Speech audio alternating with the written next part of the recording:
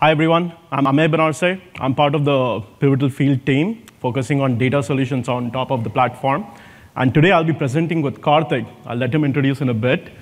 But the topic of the conversation today is about how to build this planet-scale apps that is globally distributed transactional applications using a globally distributed database. And what we're going to do is we're actually going to walk you through how we build this app, which has about hundreds of millions of products, actually 100+ million products, and reviews and ratings and Spark pipelines, whole bunch of things deployed on top of PCF. So that's PAS and PKS only, no external entity. So with that, just a quick introduction. I'm Amey Banarse, part of the platform team. I went to UPenn. I used to be a customer of Pivotal before I came to Pivotal, wherein I worked on Cassandra using a bunch of Netflix tools on a basically a regulatory agency platform. That is, we used to monitor and regulate about 70 different stock exchanges in US, with most of it running on HBase and Cassandra. And back then, I never knew who developed Cassandra, so I'll let Karthik speak for himself now. You can come in. Hey guys, I'm Karthik. I'm one of the co-founders and the CTO at YugaByte. We'll talk a lot more about YugaByte in a bit. But before that, I was at Nutanix building the distributed storage system, and before that at Facebook. We're going to talk a little bit about what we observed at Facebook and the journey in a little bit of depth. But just wanted to say I've had the privilege of working with and building Cassandra and HBase at Facebook for some massive applications. These are all consistent transactional geo-distributed applications and things you might be very familiar with, like Facebook's Messenger product, where people send messages to each other. Facebook's own internal alerting and metric tracking monitoring tool called ODS. And these were massive applications. Facebook Messenger, for example, had an ingest rate of 20 billion messages a day. And we got HBase into production for it, which stored the messages, the search index, the threading info, so on and so forth. And ODS did over 1 trillion data points a day. And these are things we're just going to talk about in detail. All right. You can get started. I'll do the slides. Get started. OK, sound good. Yeah. So as promised, what is YugaByte, right? Like in the simplest possible manner, you can think of YugaByte as a SQL plus NoSQL database that's built for a cloud-native world, okay? So all the arguments about should I use SQL, should I use NoSQL for every single feature, we're trying to get rid of that. I mean, you still have the VI versus Emacs fights. You can still continue to have those, but at least, SQL, NoSQL, you can put that to rest. So, yeah. So another way of looking at YugaByte is it's a transactional high-performance database for building planet-scale apps. So 3 operative words in there. At the core, YugaByte is transactional. It can give you very high performance, and it's good for planet scale. So planet scale could mean just scaling out in a single zone of a single region or scaling out across different geographies in the globe. So they both refer to building cloud-style applications. All right, so first, before we go into what is YugaByte and how it helps and all of more details, I just wanted to talk you guys through how this transformation happened at Facebook. So whatever we're going through here is something that was not new, at least to a bunch of folks like us at YugaByte who had been through this journey at Facebook. So let's see how it started. So I joined Facebook around 2007. There were about 30 million people on the site when I joined. And I remember thinking, you know what, how much more is the site going to grow anyway? I mean, there's already 30 million users, right? Couldn't have been more wrong, because over the next couple of years, it turned out that we were well on track to hit 1 billion users. So a lot of growth left, and a lot of growth brings a lot of technical challenges, right? So the real questions over the next couple of years were, how do we scale to 1 billion users? First question. And second question, how do we survive the week? Because we were just using a cache and a database, and the apps were written to be aware of every piece of SQL, NoSQL, multi-data center. Every few months, you'd have to rewrite the app to really understand how to page data across these different tiers and so on and so forth. So it was really an effort throwing hardware at the problem and keeping it up and running. So we split the company into 2 pieces. One piece was keep the lights running, and the second piece was let's make sure that 2 years from now, we're not doing the same thing. We can at least go and build more apps, right? So, and if you think about it, this is the essence of digital transformation. You want to build more digital apps. So what happens at 1 billion users? Well, what you find is you have a lot of data. In Facebook's case, there were petabytes of data coming through. You have billions of IOPS. So that means you can't be saying, sorry, my cluster's only rated for this much, these many IOPS max. I can't Your app is successful, well, that's great for you, but I can't deal with this, or I can't do it. So you don't want to be beaten by your own success. You need to scale out frequently because the previous two statements pretty much imply scaling is a part of life. You have to be able to add machines anytime and scale out. And finally, you have to focus on zero downtime because the 12 a.m. tonight for 3 hours, we'll have the cluster down to do some upgrades. That doesn't fly because there are so many clusters and so many machines that you'd be having downtime all the time, right? So these are some of the core requirements. Now, at the macro scale of things, these were the changes that happened inside Facebook, right? So firstly, we reorganized ourselves into globally distributed data centers. So instead of just writing to one data center, you needed to have masters taking writes in multiple data centers. We reorganized ourselves into nearby data centers so that if an operator tripped over a cable and took down 100 machines, you still have another nearby data center that could serve reads. And that's not hypothetical. That has actually happened with us. But anyway, so this is what we know today as zones. The next thing is containers for deploying applications. I've had one of my buddies at YugaByte, when he was in Facebook, had a problem he had to debug, wrote some test code that referenced his account and left that machine. And after a while, it got added into the production tier. And suddenly, he's finding he's getting 10,000 user friend requests a minute. And his friend request is going over the roof. And it so happened this machine got recycled. And this was in the pre-cloud native era. So you need to be able to make sure that stale code, stale machines don't make their way into production, right? And when you have a large fleet of machines, that's a non-trivial problem. So we built our own container ecosystem. Today, that's known as Kubernetes in the outside world, but we had something back then called Tupperware. I'm sure it has progressed a whole lot and might even have a different name today. The third thing was to make everything microservices-based, so you don't have to reason through the app in a central team. We had central teams rewriting the application tier on, like, preventing problems like what we called a thundering herd. For example, you have 10,000 web servers that are trying to read from the cache. The data is not in the cache. What would the app logic do? It would say, go to the database, read the data, and populate it in the cache. Except if 10,000 web servers go hit the database at the same time, that database is going to die. Now the slave gets promoted, except the caches don't still have the data. So 10,000 servers now hit the slave, and that's gone too. So basically, you're not serving data. So you might as well have not written the data, which would have served you much easier in the first place, right? But these are complex problems. So you have to now have 10,000 guys hit, lock everybody out, one guy do the fetch and populate, then have a distributed cache that's consistent and serve. These are hard problems in the app tier, and it'll take you many months to get through these simply because you wanted to add a simple feature in the UI, right? Like, I mean, how hard is that? Okay, so the final stage of our transformation was the data tier. Turns out the data tier is actually ridiculously hard to transform because it has data and it has APIs, and people want those to continue to work, right? So one of the things that we did at Facebook, and this is not unique to Facebook, this is what the big tech companies do anyway, like Uber, Pinterest, etc.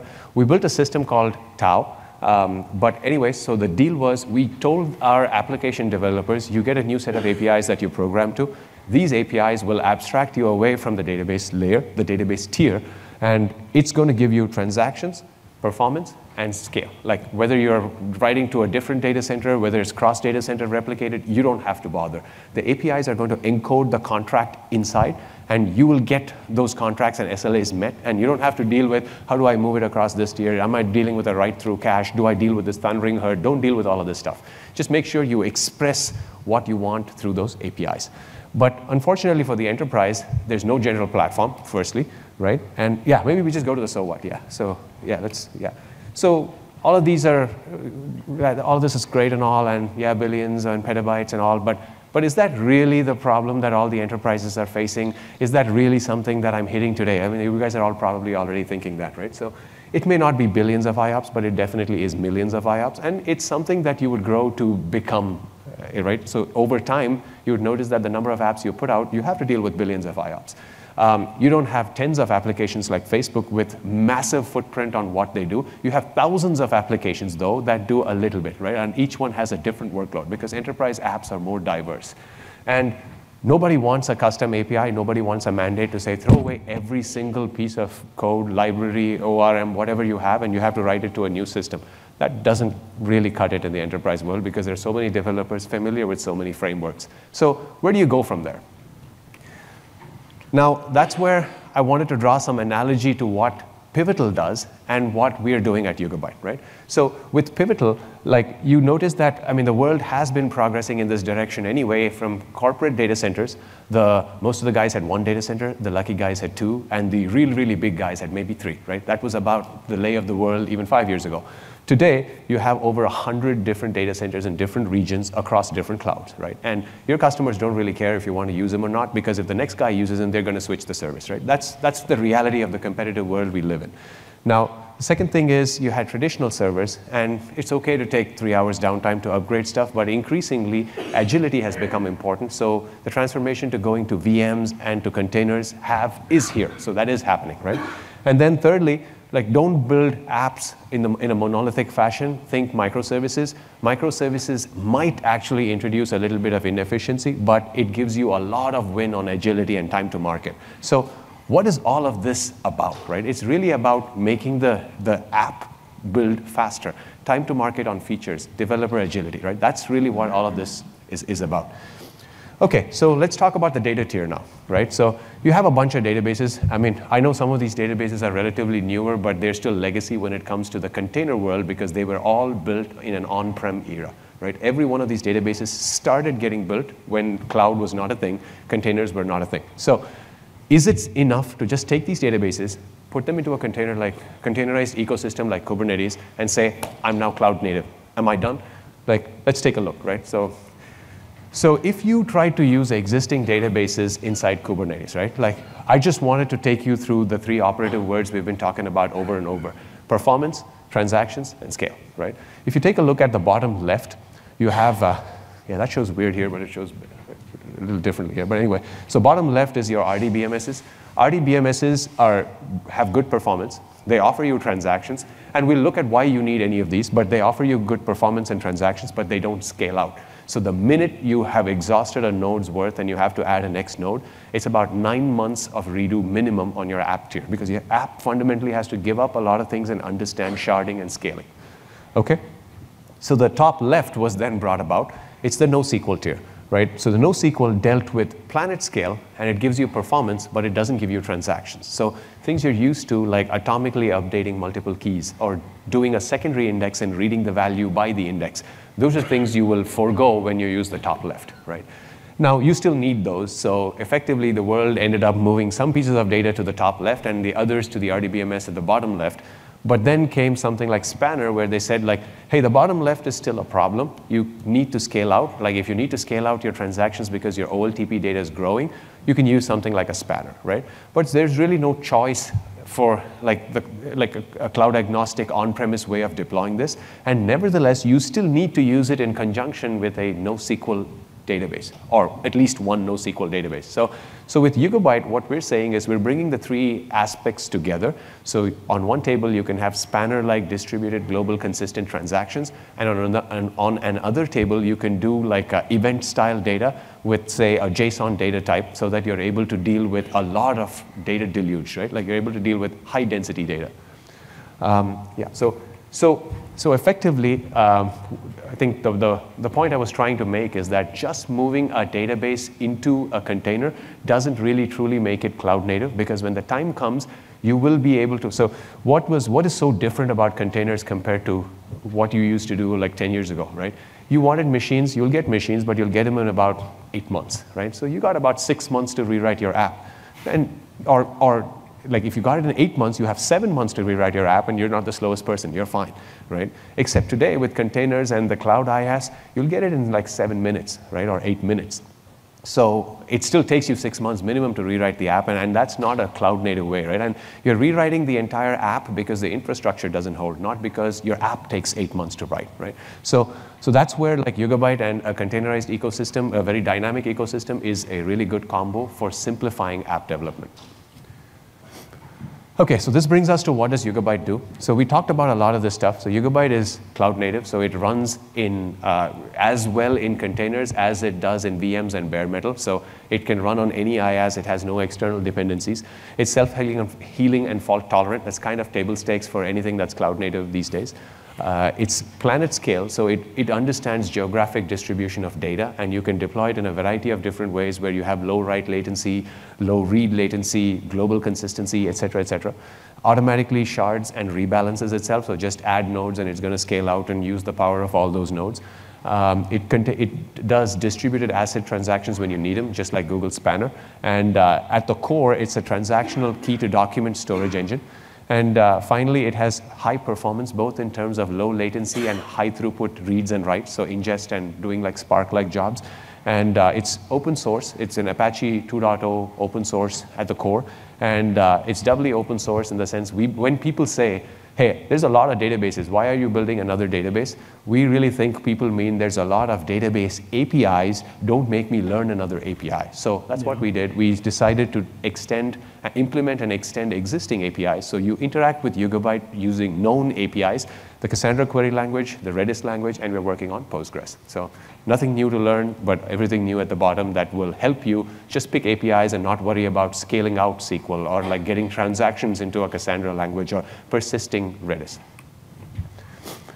Okay, so I think this thing pretty much said summarizes what I just said on the previous slide. So we bring the best of SQL and NoSQL into one database. So features on the left, like secondary indexes, ACID transactions, or a way to do like an expressive query language, like I want to have a unique constraint on a column, for example. All of these are RDBMS constructs. Things on the right, like where you can read from the nearest data center, optimize it to really scale out for massive amounts of write in, like for example, an IoT or a stock quote style workload, or doing TTL-based expiry, being able to tolerate faults are NoSQL characteristics, and YugaByte blends both into a single database.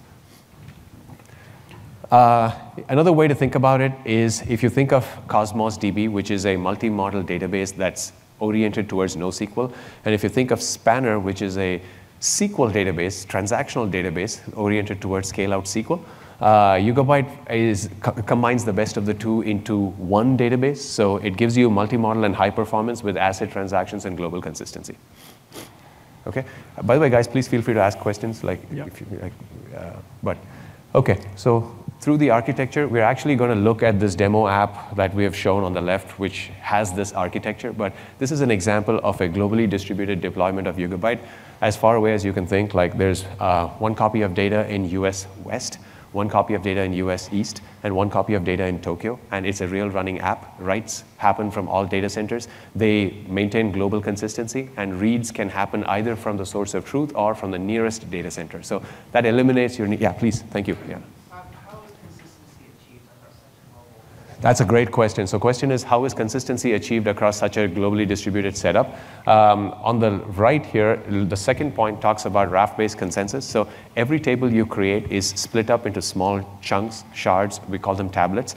Each of these tablets have replicas. The replication across these tablets happens using raft replication protocol. And raft replication ensures that there is global consistency across these different nodes at a per shard or per key level. And we have a global transaction manager to make sure that there is cross-key consistency. All right. Okay, so thank you for the question. Please feel free to keep asking, guys. The second thing was the storage on each node. We call it a DocDB. It is a heavily optimized version of RocksDB. We've made a lot of enhancements to it. We've written about it, but happy to talk to you guys about what changes we made to make it efficient. But effectively, it is the changes really make it highly performant when you come in through the different APIs that we support on top. Right? And we talked about global transactions for maintaining cross-key consistency when you do multi-key operations. And finally, we have a pluggable query layer that we support. Currently have Cassandra and Redis in production used by many customers. And we are working on Postgres that's coming out in just a few months' time. Okay. Is another way to look at the architecture. So you can interact with YugaByte using Cassandra, Redis, and Postgres APIs. We have actually, it's wire compatible with these APIs, so you can just use open source client drivers. But we have enhanced these APIs. So for example, with Cassandra, you can do transactions and strongly consistent and efficient secondary indexes. With Redis, you get scalability and persistence out of the box along with follower reads. And with Postgres, you get all of the Postgres functionality with scale out beneath it, right? So, so that's what the second thing says. It says there's automatic load balancing, automatic sharding and load balancing built irrespective of the API you come through.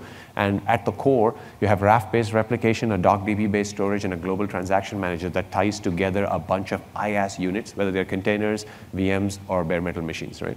And it runs on any IaaS. And to the right, because of our choices of being API compatible, what you find is that it really works with a wide array of ecosystems that you're already familiar with. So Spring Data, Kafka, Spark, Presto, Janus Graph, to mention a few. We're working with and trying to get out YugaByte, Spring Data YugaByte connector so that you can really exploit transactions in a Cassandra-like language or secondary indexes in a Cassandra-like language.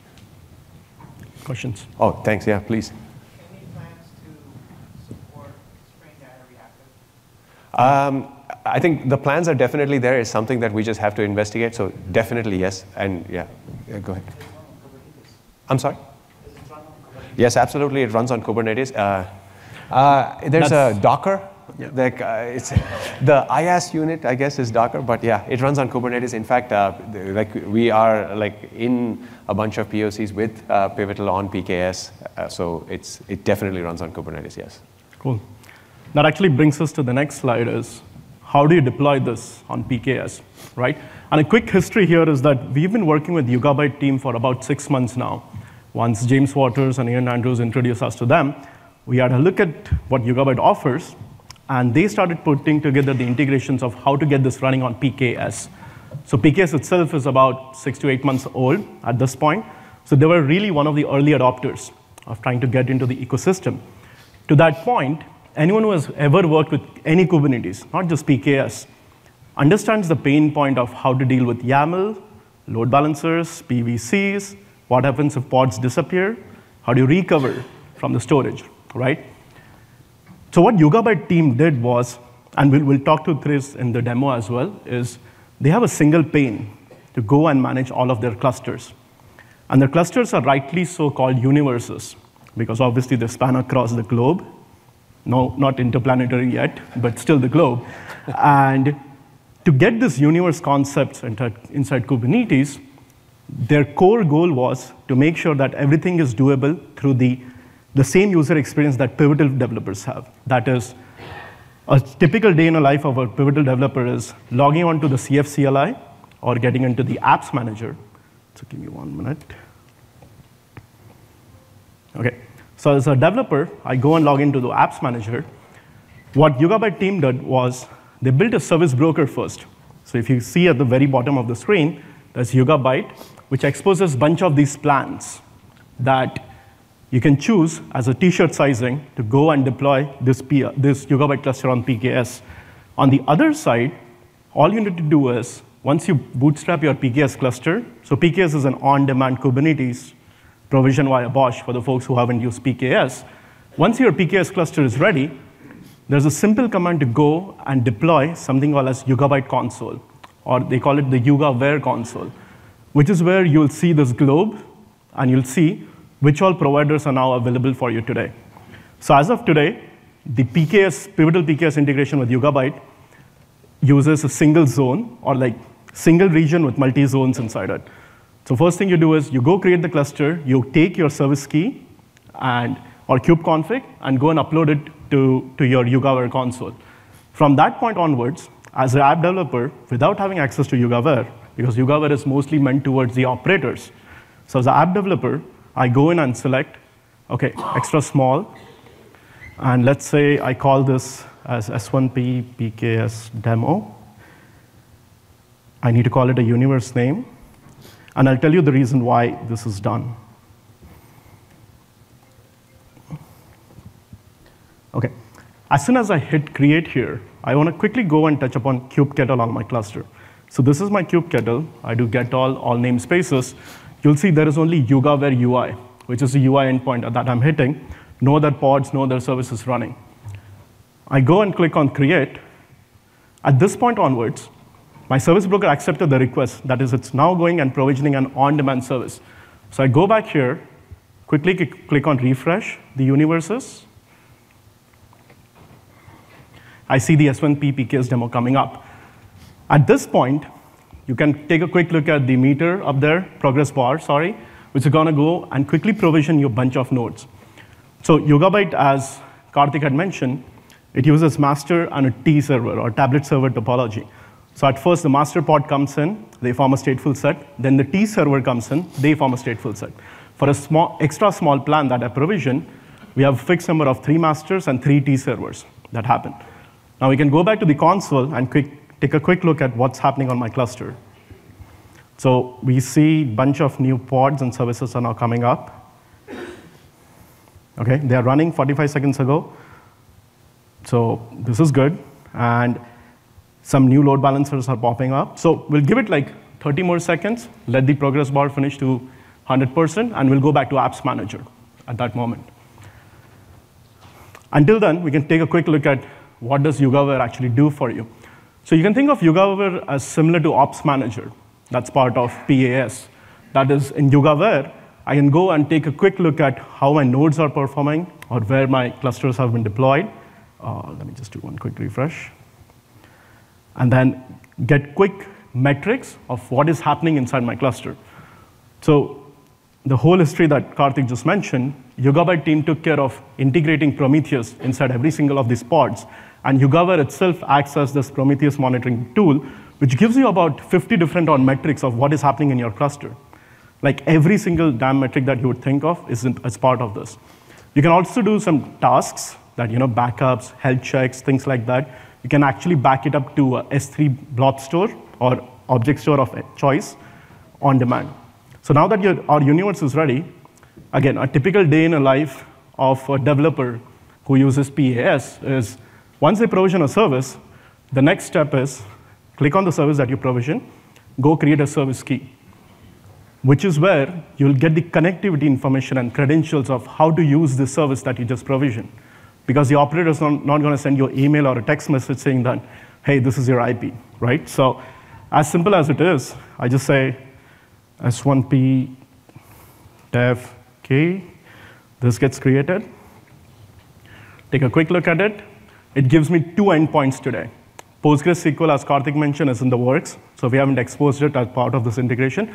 But you get a Cassandra load balancer, which was on-demand spun up on your Kubernetes cluster, and a Redis endpoint with 6379 as the port. You take these, and you can do your apps binding as part of just take these and bind it to your apps. And that's the other part of the demo that we're going to be doing so far. So does that answer your question of if it runs on Kubernetes or not? Perfect. So there's a quick bit.ly link of the entire video or the demonstration I did. If you do bit.ly/YugaByte on PKS, you'll see the exact demo again. OK, so now let's switch gears. We looked at what YugaByte is, how it evolved, how it runs on PKS. So that's a checkbox. It's done. Now let's come to the real world. Spinning up a new cluster on demand in a demo, it's always the simplest thing. Although you pray to demo gods so that it works, it actually worked in this case. So we call it a done. Now, let's look at how exactly you can use these technologies to benefit real-world applications and architectures and use cases. So to that end, about 2 years ago, we collaborated with a professor at Stanford who was doing research on recommendation systems. And we got hold of this data set, which basically has millions and millions of products inside it, and ratings and reviews, and a bunch of metadata around these products itself. So we decided, let's use this data set and build a massive marketplace application. Like, how do you actually do this in real world for guys like Etsy and stuff? That's actually what we tried to emulate. So in this marketplace, you can go and browse millions of products. You can determine ratings, reviews. We haven't opened up the backend yet to go and write a review. So at this point, you can only rate or check out a review. You can actually buy these products. I hope they get delivered to you, but you can actually buy these products. And last but not the least, having a really seamless user experience. And that's where the whole concept of getting a seamless user experience doesn't depend on your UX developer. It actually depends on how good your database APIs are, how good your data layer itself is to make sure that the user experience is seamless. Okay? So quick snapshot on what we are using for the demo. And the last point to be mentioned here is that as and when these news reviews are written, they get directly written into YugaByte DB in real time, which is running on top of PKS. So let's take a look at the demo that we just spoke about. So as part of the demo, I'll just quickly refresh this because I don't want it to be cached. We call this demo as Kronos Marketplace. And it is deployed on top of a Cloud Foundry, so PAS. Basically uses a bunch of microservices behind the scene. These microservices work in coherence with each other, making sure the data is obviously transferred between them. There is no cache involved, and straight away hits YugaByte DB for all the backend APIs. I think it would be good to mention the stack also, the technical stack, right? Sure, The yeah. UI. I'll get to that. Yeah. So we decided to call this application or the marketplace as Chronos. That's basically the Greek god of time and consistency. So we wanted to make sure the experience is consistent, the data is consistent. That is, I'll never get a dirty read. That means if the product is not in stock, you cannot buy it. And it's globally distributed. That means if I had multiple of these Cloud Foundry applications running, Cloud Foundries running, I could deploy the same app which connects to the same backend itself. So it gives me global transactions. So let's take a quick look at the app itself. You basically get to see bunch of categories. These are the top categories that we curated for this user. The marketplace itself categorizes the products into 24 different categories. In each of these categories, you can go and take a quick look at the product itself. So I don't know who Curtis Blow is, but then I can buy it for $7.07. I also get to know what other products that have been bought with this. And this is something that came out of our recommendation systems, which we'll talk about in a bit. So let's do one thing. Let's buy this. Let's buy something that system recommended me, whoever this person is, OK? I'm sorry. And then let's buy something in beauty. Let's say, all right, Purology. Yeah, that's definitely useful. Yeah. OK, so I'm sure our recommendation system is not going to learn why someone bought these products in combination. The beauty product is just to make sure my wife is happy. The good thing about our shopping cart the application itself is there are no taxes. So even though you're in DC or Maryland today, you don't have to pay any taxes. OK. You don't even need a credit card, actually, to be honest. All right. So you go, check out, your order is generated, sent to YugaByte in the orders table, and you're back to go and browsing and buying more products. Very simple demo, what it does, bunch of millions of products. One quick thing I would like to mention is if you click on any of these categories, you can page in it to whatever you want. This is never ending, because books are probably is like a million products inside books, so you can keep clicking on this.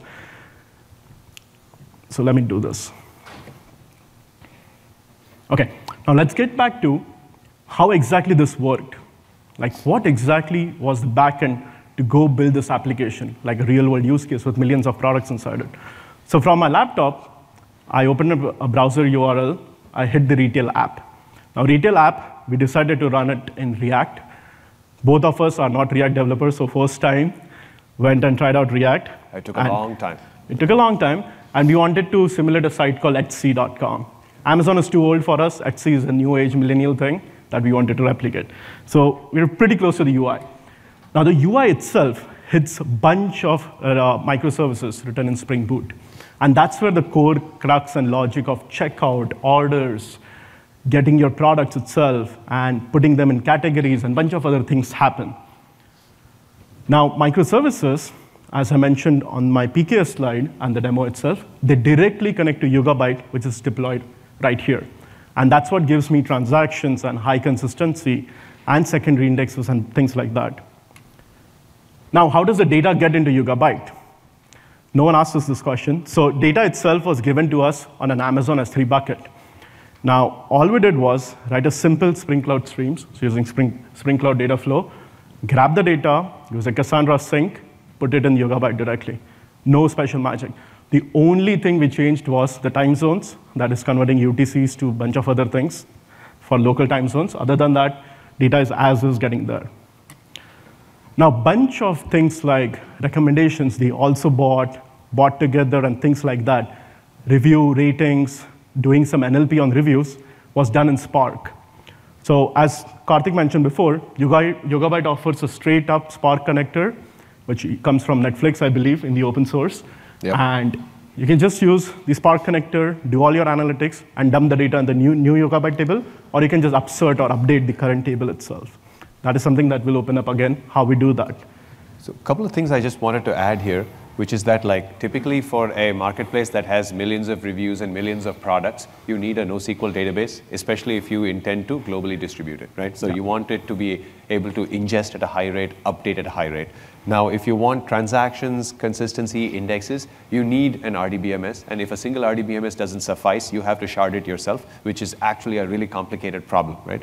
Now, the third thing is with something like Spark that does real time, you need to build an ETL pipeline that goes to yet another type of database, and then you run your Spark jobs on there, and then you pump back the results of what the recommendations are. And so this diagram looks a lot more complicated if you are doing this with existing. So we're just trying to build a motivation for why we built the database here, right? So it's going to look a lot more complicated. And the final step is if you wanted this to be low latency for users in Asia, in Europe, and so on and so forth, you need to distribute this globally with a cache. So you'd see a lot more lines going on back and forth, and each one of those lines is a developer concern and an operator concern. So, Yeah. so instead of distributing the cache, you're distributing the entire database? That's right. Yes. We're distributing the data, and we're allowing people to read from the nearest data center. So it gives you the consistency of what a cache would expect, which is timeline consistency, and that is more of a NoSQL construct. But we let you still perform globally consistent transactions, so your app can talk to any of its local databases without being aware of the topology, and you can change the topology as an operator on the fly with zero downtime on the application side because everything is online, whether you're changing a machine type, changing the geographic zones, or upgrading software. Yep. So, Bobby, great question. What we'll do is we'll switch to another demo where we'll show you a cluster which is globally distributed. Yeah. Currently, as I mentioned before, and Bobby, thanks for the leeway, the current runtimes are these. That means YugaByte and Spark have been deployed on PKS, which sits in multi-zones, but a single region today, while Spring Cloud Dataflow and Spring Microservices, the best place to basically run them are PAS itself. So that's our choice of runtimes that we decided for this core architecture.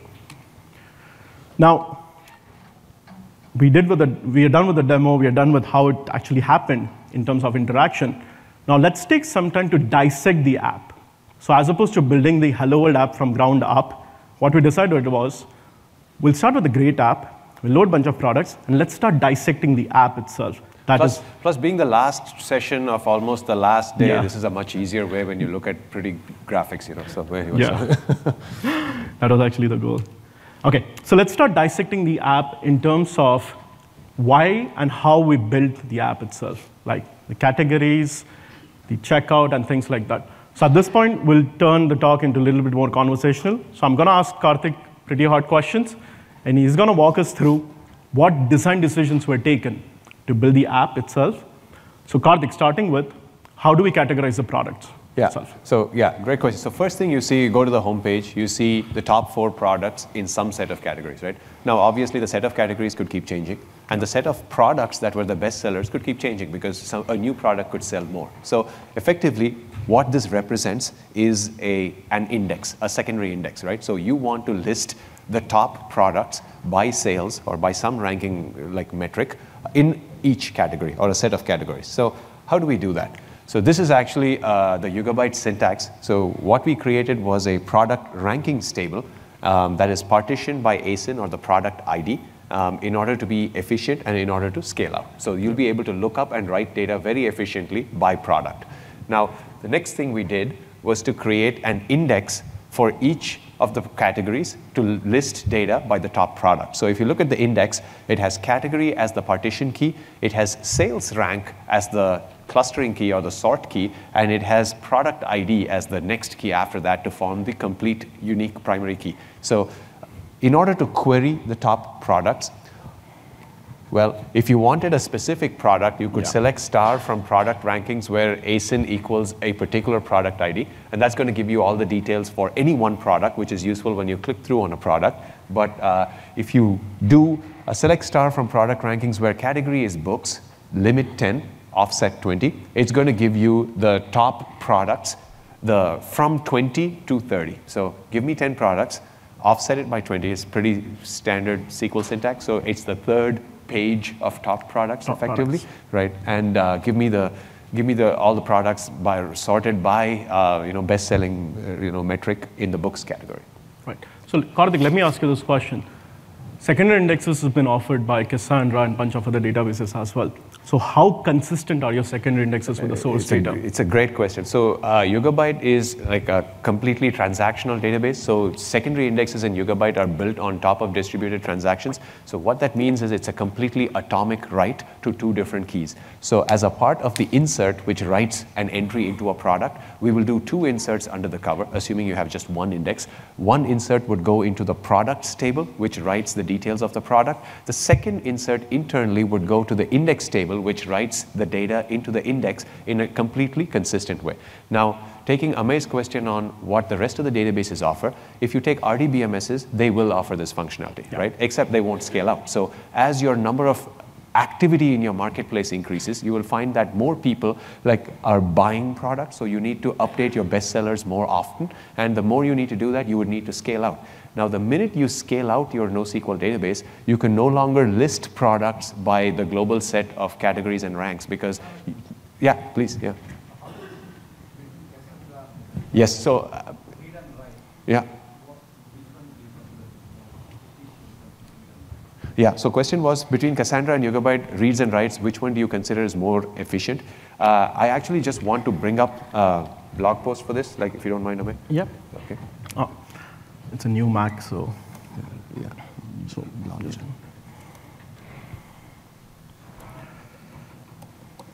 okay, so YugaByte is we have actually explicitly tested YugaByte against. Okay, apparently we're writing a lot of blogs.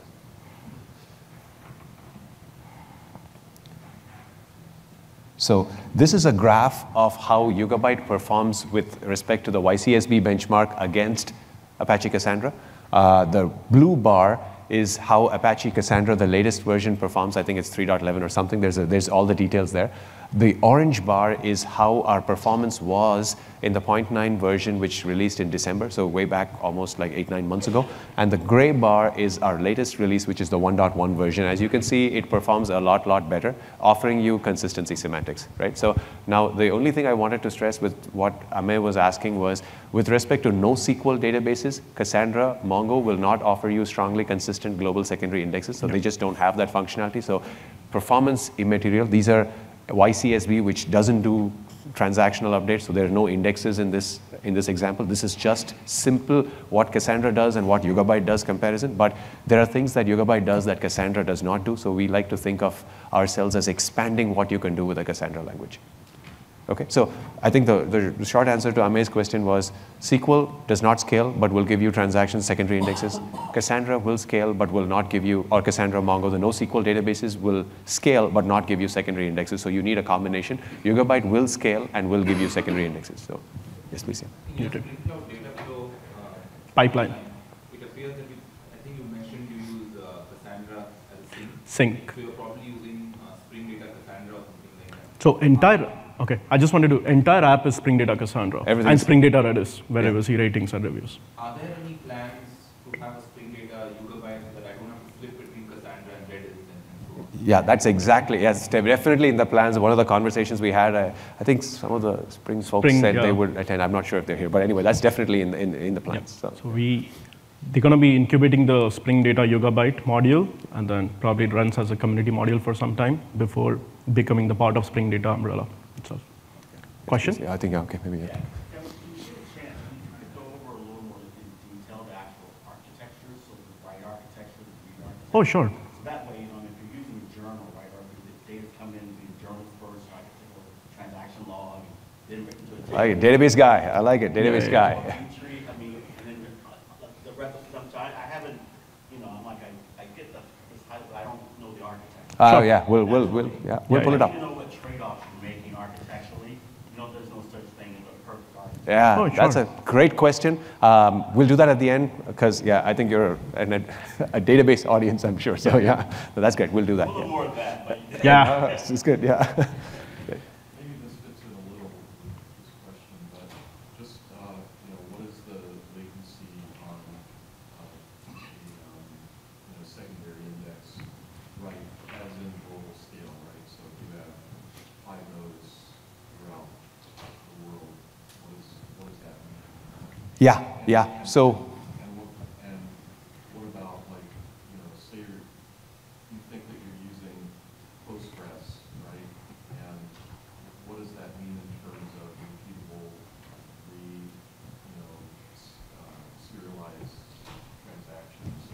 Great questions. Actually, this is awesome. So I think I can answer some parts of your question really quickly. As far as our isolation level, we currently offer snapshot isolation, which is enough for a secondary index use case. It is enough for a lot of use cases that detect write-write conflicts. Serializable isolation is in our roadmap. Serializable isolation detects read-write and write-write both. There is a narrower set of apps that need it, but the performance penalty is usually a bit higher. So hence the choice for what we offer. So that's on one side. As far as whether it's Postgres or Cassandra or whatever, the underlying core database is the same. So the type of transactions that get performed are the same.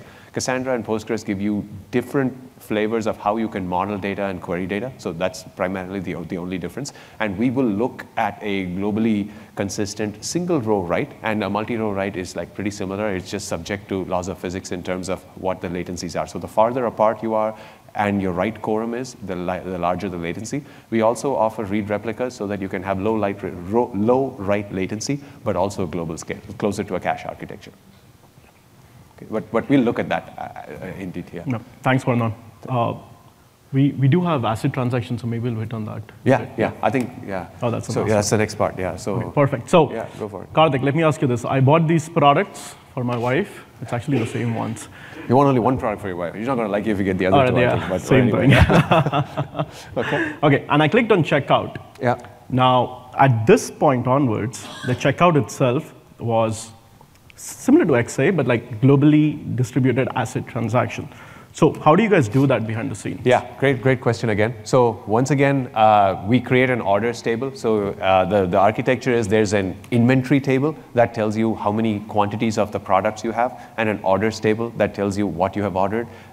Typically, the rights of the different items you buy into the orders table and the decrement of these items from the inventory table have to be atomic. Otherwise, you get into weird scenarios where you tell people you have stuff and you don't have stuff, or you didn't ship something and you just don't even account for it in your inventory. So bad things happen if it's not atomic, right? So I think it's a simple way. So first thing is that we need to update inventory and orders atomically. And second thing is that the orders itself can be a flexible schema item, so you can have it as a JSON blob, because you may want to keep adding into the orders things like when was it shipped, when was it checkpointed as being sent out to, when was it fulfilled, when was it shipped, when was it received, etc., etc. So you don't want a very tight schema, you might want a flexible schema. And the third thing is that on any table, you can enable global transactions with a tag. I think this goes to a part of the question that you had asked, which is what are the trade-offs that we're making in YugaByte? And you're absolutely right, there are trade-offs always. YugaByte is a CP database which does high availability. On a failure of any one tablet or node in a quorum, we re-elect a new master in a matter of seconds, because we don't have an external dependency on any of, like a Zookeeper or an external system to maintain consistency. So that means that we take write availability of a few seconds, and we believe that for most practical applications that is HA enough, because your app could be disconnected from the application server for a few seconds because of other reasons. So there's no point in looking at it in a microscopic way, right? So kind of doesn't help. So we tell people to enable transactions on tables that they want global transactions for. But if you continue to perform single row ACID transactions, which is key value updates, or single row updates without cross row transactions, you'll get extremely high performance. If you are doing multi-row updates, it's subject to what you have in terms of your clock skew or your hardware underneath and the RPC distance. So if you have an AWS time sync service, which is an external atomic clock, we can reduce the time.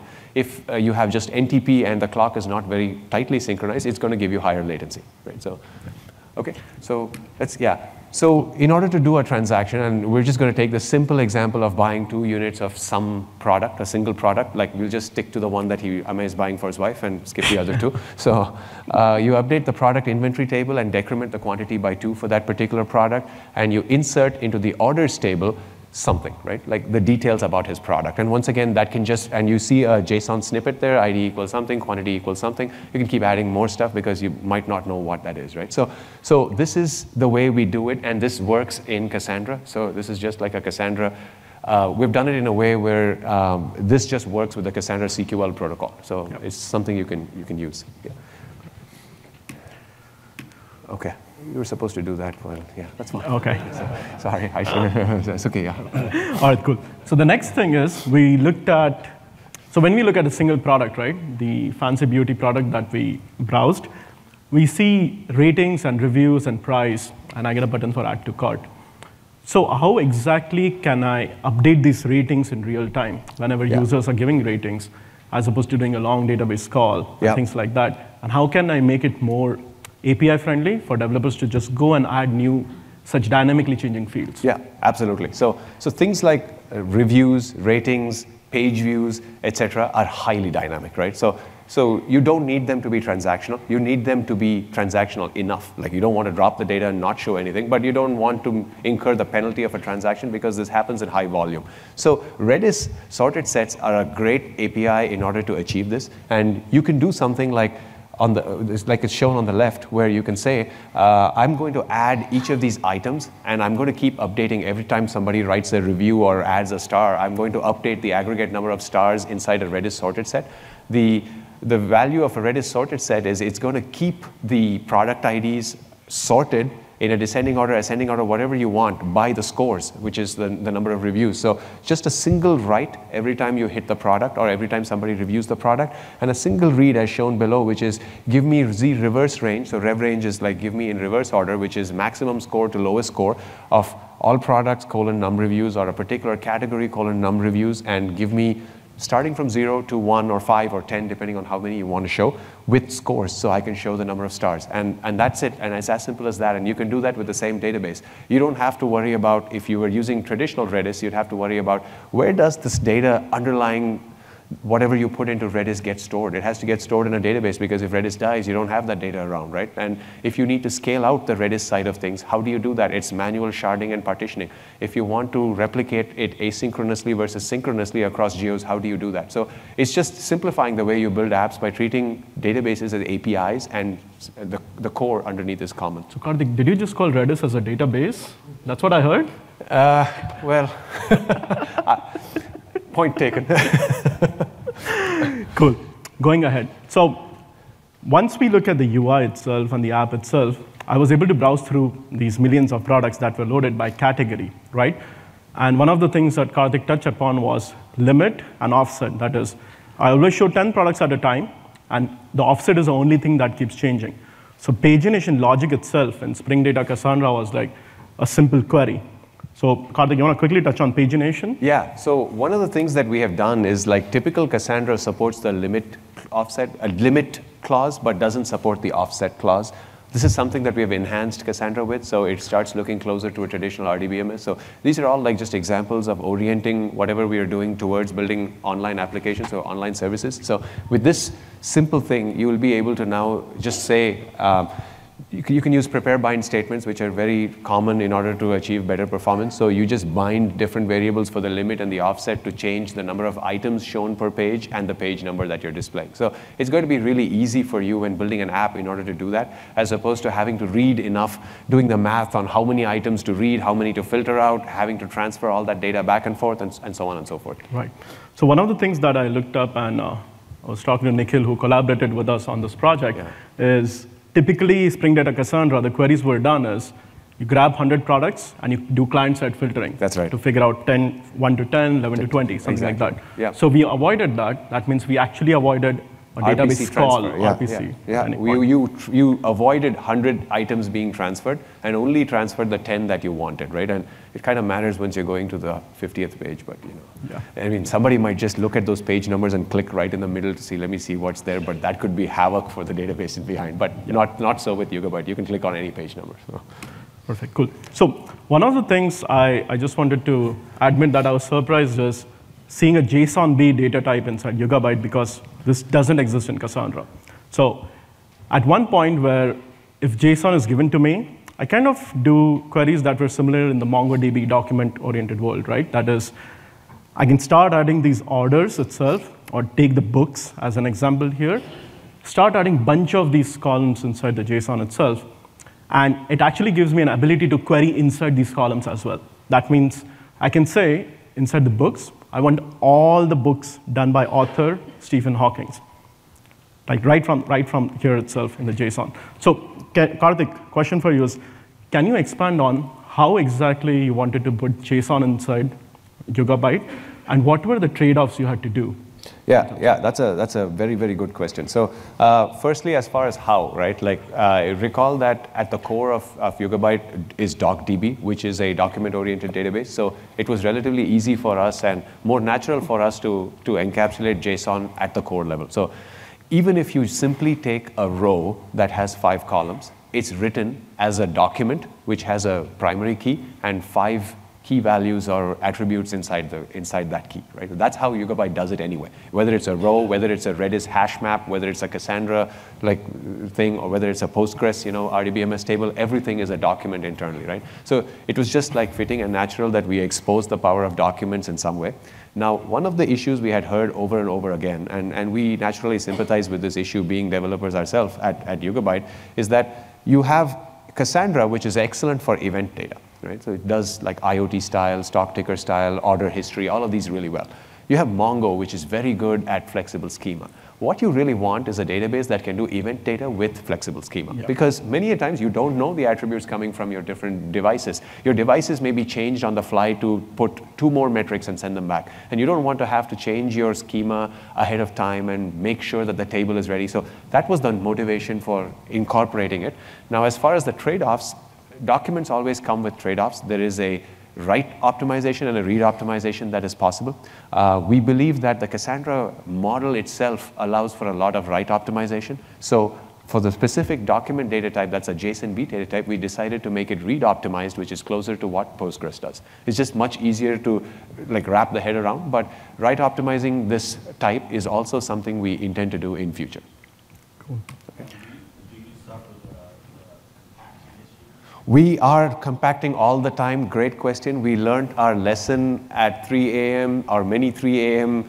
on-call debugging sessions at Facebook. So we have a lot of IP to reduce the impact of compaction on a running system. So we actually did benchmarks where we ran heavy workloads and measured P99.9 and 99.99 with the Netflix data benchmark, so ND bench. And we were able to make sure that our impact of compactions on running foreground queries is very minimal. So if our P99.99 was around 10 or 20 milliseconds, so it's really, really low. And we do that by splitting compactions into a large queue, small queue, multi-threading, and scheduling compactions. So we do a lot of stuff to make sure that doesn't bite us. Right. Not yet. The question is, do we support full text searching? Full text searching is in the roadmap. It's one of the index types is how we like to view it. We haven't done a full text index yet, but that's definitely in the roadmap. So it's one of those things. The other way we view this world is also to do change data capture. So to let people take the data out or the set of changes out and apply it into an elastic-like system. So you get even more than just plain basic search. In your opinion, YugaByte is the real option to change Oracle database? Yes, that is our aim. Thank you for saying it. It won't look as good if I said it, but yeah. But yes, our aim is that a lot of people are stuck in Oracle and want to move to a cloud-native way, whether it's a public cloud, containers, etc. And we feel that existing databases don't exactly give options with respect to things like indexes, transactions, unique constraints, like a JSON data type, or a Spark. You need a lot of things to build a modern app. And we believe that people aren't simply taking those apps and moving them into the cloud on top of something like a YugaByte. People actually want to transform those apps to run in a cloud-native fashion. And that's what we're targeting, actually. That is actually one of our bread and butter things. So hence the OLTP focus, the transactional focus of the database. Thank you for that. Yeah. So Karthik, as a Cassandra veteran, I have a question for you. And thanks to you for bringing up compaction. So whenever Cassandra would go and trigger a minor compaction, my query performance would drastically slow down. That's right. Obviously, major compaction was a strict no-no for the industry. Yeah. So one of the things that I think we forgot to mention in the talk was we have Cassandra API and Redis API. What actually is the YugaByte core written in? What language of choice did you use? Yes, I think that's a great, thank you for bringing that up. YugaByte is written all in C++ from ground up. Few reasons for that. I mean, I see a lot of people smiling already, but yeah, few reasons for that. Firstly, Cassandra and HBase, having worked on both these products intimately myself, were built in the disk days. SSD was not even a thing when these things were built. So and we did a lot of analysis, and the type of machines you had, the amount of memory you had per machine wasn't a whole lot. You typically have no more than 30, 40, 50 gigs of RAM. That's about the limit, and it's all disk-based systems. So in that setup, you can get by with a lot of tuning without GC hitting you. But if you fast forward to today, you have SSDs, NVMe, like 60 gigs of RAM is like, I could do it with a USB drive now. So it's available all over the place. So in all of these scenarios, like you will find that GC does catch up with you. So that is also true when you're running compactions. That is true when you have a lot of updates, deletes, etc. So what you find is that what we thought of is that it would have cut our time a lot to build the database in Java because we were very familiar with both Cassandra and HBase, and we could take a lot and rebuild. But we thought we just should do it the right way, and so it's all C++ based.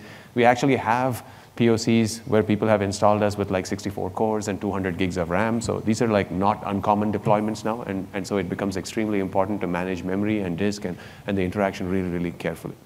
So when you talked about a second ago about really trying to build a modern database, right? You had all of these legacy, Yeah. we're the new guy, right? So really what I would consider to be the new guy would be your support for user-defined functions, CUDA libraries, GPUs, the ability to execute against servers that have processors that run more than 2 threads per core that can optimize for thread per core. Yeah. So, yeah. Talk to me about future. Yeah. So I would say the vision versus the current state is obviously we want to get there. The fact that we can build it, but we don't have it, doesn't necessarily tell on us not being able to do it. So that's just like want to put the disclaimer out. We are somewhat customer driven, so it really depends on what kind of requests we get from customers, and that's how we build features.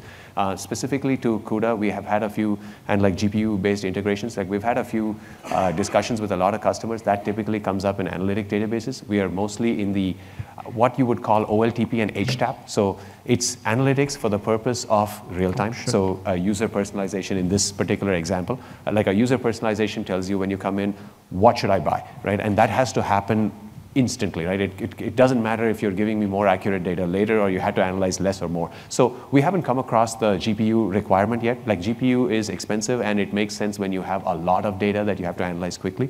And this is more true of analytic or OLAP databases. We're strictly on the OLTP HTAP side. So we haven't done it. Our core allows us to do that, but we haven't done that yet. But you're aware though, right? That Yeah. GPU-based databases. There are GPU-based. They're being ran more against SQL like Kinetica, right? Yes. Yes. We're doing a pilot right now with Cockroach DB. I'm sure you're aware of that. Yes. Basically, when I saw this, I'm like, okay, how do you... We're closer to the Cockroach DB side, not so much to the Kinetica side. Like Cockroach DB will be OLTP. The difference is like, I think Kinetica, their aim, if I were to paraphrase, I don't really know their aim, but I'm just saying at a high level what I understood of their product, they're trying to get you to analyze a lot of data really quickly, right? And that is more of an OLAP workflow where you have petabytes of data, you want to really crunch it quickly and get out analytics, and making it SQL compatible just makes it that much easier to express what you want to analyze.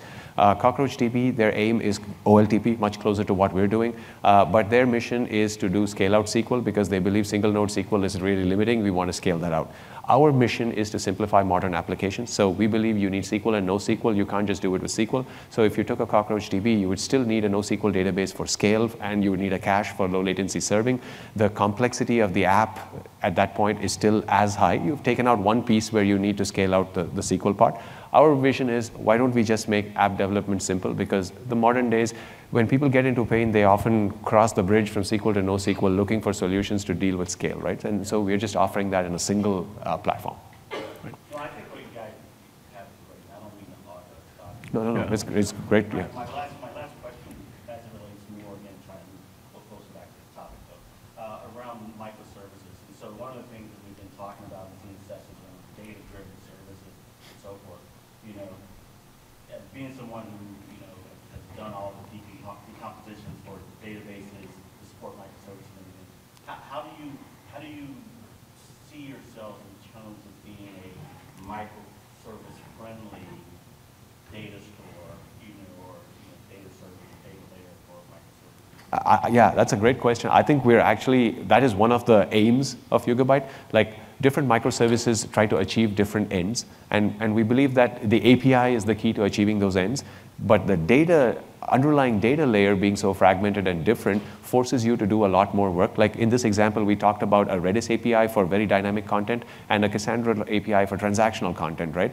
Now, if your data layer is completely different, you need to figure out where to put that Redis data. If Redis fails, how do you repopulate it? If you want to scale out, what do you do there? So 80% of your microservices design is now focusing on this and not so much on what did I really want to do with that microservice? What was the business logic I wanted to accomplish? Like that kind of takes a 10%, 20% backseat, and 80% is like, yeah, this is Redis. Redis does sorted sets. That's great. If I don't have it, I have to write an app server that emulates sorted sets. But if Redis dies, I need to repopulate it. But then I have to shard. All of this stuff gets in the way, right? So we've gone through many conversations with customers, and so where that seems to be the problem. In fact, their weekly discussions rotate around whether to put another piece of data in Redis or leave it in Cassandra or not build the feature. And it's not about whether the feature is useful, right? So that takes a backseat, right? So that's really what we're trying to target. Right. So we have about 5 minutes on the clock, so let's get through the core design. So next up was TTL. Won't spend much more time on this, but TTL is what offered us to go and do sales and coupons and things like that. Like which product should expire quickly with 20% off, 30% off, things like that. So it's not live on the app itself yet, but the backend exists. So you cannot do Thanksgiving sale right now on our site. The next step was how did we come up with the recommendations and the ratings and the user reviews itself and bunch of NLP stuff that we tried to do. Simple architecture, YugaByte deployed on PKS. Spark itself gets deployed on PKS, and Spark Kubernetes master integrates with Spark scheduler to go and deploy these jobs at an elastic scale. That is, depending on the data set itself you're touching, what your query is touching, at one point, the pods will spin up, do the processing, dump the data back into the YugaByte's derived tables, kill itself. So pretty simple. We have some examples on PKS Spark website itself that you can go and hit. Last one was straight up that UT asked, how does Spring Cloud Dataflow help us? So it's a S3 source and a Cassandra sync. Bunch of small data processing we did, especially with the timestamp and removing escape characters. In the reviews, people write kind of bad language. So we had to get rid of a bunch of things like that and escape characters, and then write to YugaByte direct. YugaByte console, we didn't get a lot of time to spend on day 2, but YugaByte console itself that we saw getting deployed on PKS is what helps us with day 2 automation. That is YugaByte and it's YugaByte universe itself. All your day 2 operations in terms of backup, restore, alerts, health checks, Prometheus monitoring was taken care of for us. And the best part, you can do a rolling upgrade of a live database in canaries without having a downtime to your applications.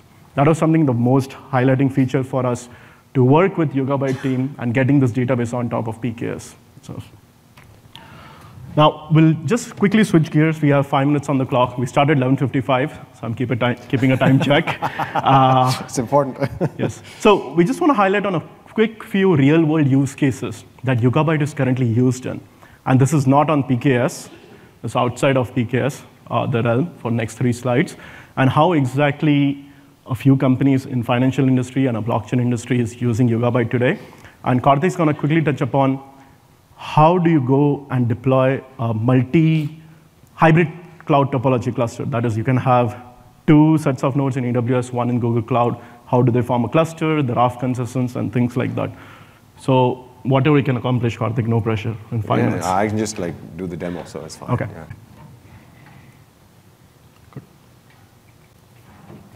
Okay, so this is a deployment of YugaWare on VMs, on just clouds. Just wanted to show the multi-data center aspect because we're working through the Kubernetes side of things to get multiple Kubernetes clusters to talk to each other, which, as you guys know, is non-trivial with Kubernetes. So yeah. It still shouldn't stop us from doing a global deployment, right? So first off, this application is configured to run, and this is something that you would run in your IaaS, in your account. So it's not a managed service, although it feels like one.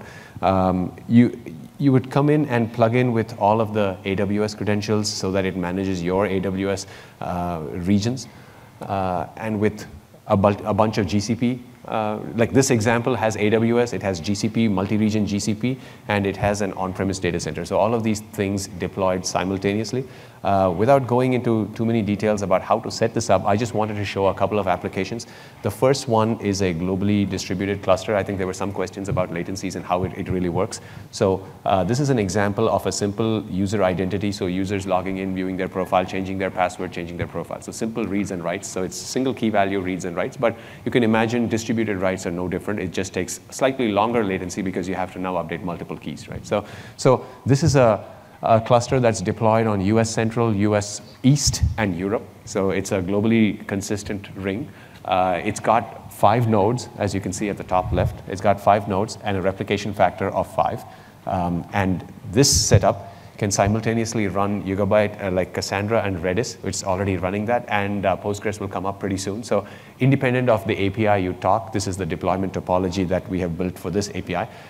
In fact, for Redis, we actually support building multiple Redis tables. So unlike like traditional Redis where it has one table, like we just expanded it to have multiple databases so you can have your data, instead of being mixed in the same Redis cluster, you can actually isolate it. Now, the node management is done for you by YugaByte. So it spins up nodes on your behalf, gets them networked. If it can go all the way to doing VPCs and security groups and to make it like a touch-free install, or you can provide a lot of those based on external orchestration, and YugaByte will just use those values. Now, this is a running workload, so wanted to show what's running here. So this has writes going on globally. It's doing about a little less than 10,000 reads and about 50 writes. Those writes are very expensive because they go far away across the world, and we didn't want to pay AWS too much money, so write volume is low. So this is more of a deployment topology example, more so than a throughput example, right? We have really good throughput, but it would cost also. So if you look at the latencies, though, you have 41 milliseconds because 2 of the copies are in US Central, 2 copies of data are in US East, and 1 copy of the data is in Europe, which means most of the writes originating from US would only take 40 milliseconds to find quorum. You need, so 2, 2, and 1, you need to write to 3 guys, which is a majority, so you'd find that quorum pretty quickly. Latency from Europe would be higher, write latencies, obviously, because they have to travel to Europe to US to find quorum. But write latencies from the US are relatively lower, but they're still pretty high. They're at the 40 millisecond range. But reads are at the 200 microsecond range because each read happening from every data center is going local. So Europe reads from Europe, US reads from US Central and West. So it's a 200 microsecond latency for reads.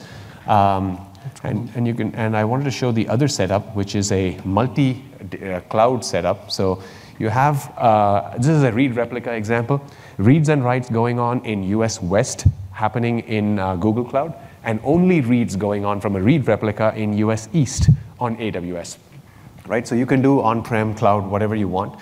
I'm going to jump right into the metrics here. Now you have reads and writes going on from US West, we said. So 20,000 reads and about 300 writes or whatever writes going on from, and 20,000 reads across US East and West, and 300 writes going on from US West alone. Yep. Now the write latency is 1.6 milliseconds because it's just happening in one multi-zone deployment on US West alone. So you got very low write latency, and the read latencies are like, a little under 200 microseconds, so same ballpark, but they're happening from both data centers, US East and West. So these are things you can already deploy today. Like IoT, you may be okay with asynchronous replication because you want your writes to be really fast. For something like the device profile or the user profile or something related to security, you may want globally distributed setup. So you can do both and really get your deployment out of the way really quickly. So something that would take, like we believe, many, many months, like 9 months to a year to stand up in production, for us it just takes a few minutes, like 10 to 15 minutes to stand up. With all the metric monitoring, like we have a ton of metric monitoring, we have the ability to do backups integrated with S3 and NFS, and if you wanted to, for example, change this cluster, all you need to do is go ahead and change the instance type, and the system internally does rolling upgrades and brings in a new instance type, removes the old one. So all of that stuff is automated for you. Cool. I think we are up on time. So just one quick mention when Karthik is switching the slides. You can actually use the service broker today to go deploy outside of PKS as well. So if you have PKS deployed on your PCF platform, obviously that's a choice of runtime that you would choose. But if at all you have directly Google Cloud or AWS or Azure credentials, you can directly go and deploy the clusters right from your apps manager marketplace. Can we? Yeah, we can skip all this, yeah. Because we'll send out a deck. So, Yeah.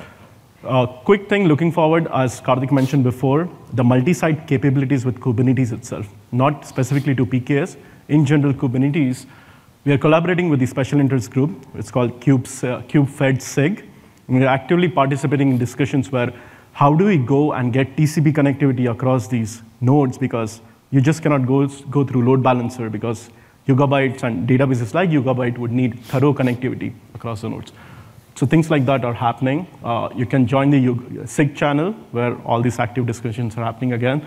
Spring Data YugaByte, as UT asked the question, it's happening, it's incubating right now.